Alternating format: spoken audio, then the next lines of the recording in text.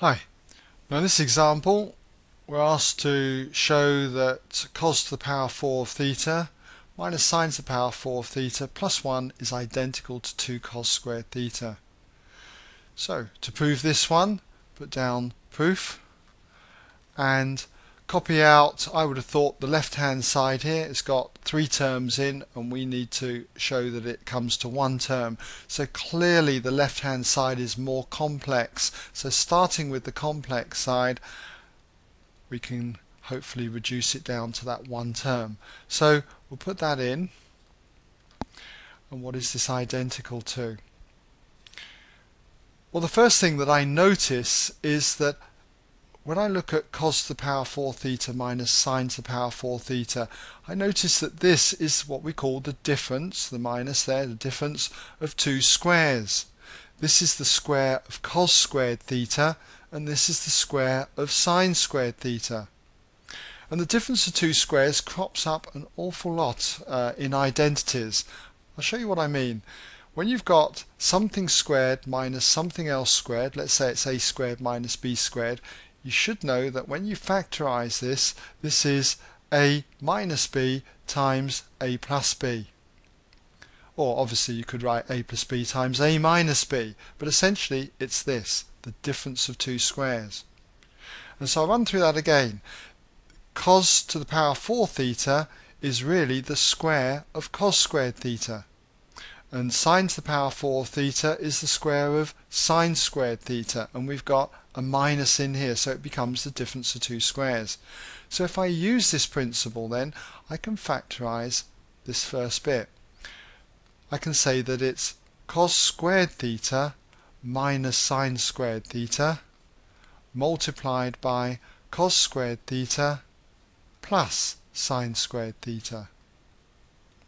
And that, if you expanded it, would give us cos to the 4 theta minus sine to the power 4 theta. Don't forget though, we've got a plus 1 here, so we need to put that on the end. Now why was this useful? Well, you can see now, I hope, that cos squared theta plus sine squared theta, well, that's a well-known identity. You should recognize that that is 1. So what we've got now is cos squared theta minus sine squared theta plus 1. We got that, and then it's being multiplied by 1, so it just gives us cos squared theta minus sine squared theta, and then we get the plus 1. Now, what about this bit here? Well, going back to that identity that I was saying earlier, okay, sine squared theta plus cos squared theta is identical to 1. Noticing what we've got to prove here hasn't got any sines in, and we've got something with sine squared theta in. But from this equation, this identity I should say, we could make sine squared theta the subject by taking cos squared theta from both sides. So we would therefore have that sine squared theta is identical to 1 minus cos squared theta. So in place of the sine squared theta, I'm going to write 1 minus cos squared theta. Got to be a bit careful here though, because we've got a minus sign here, so we need to put this in brackets, the 1 minus cos squared theta. And then we've got this plus 1 on the end. Now if I expand this bracket out, we've got cos squared theta at the front here.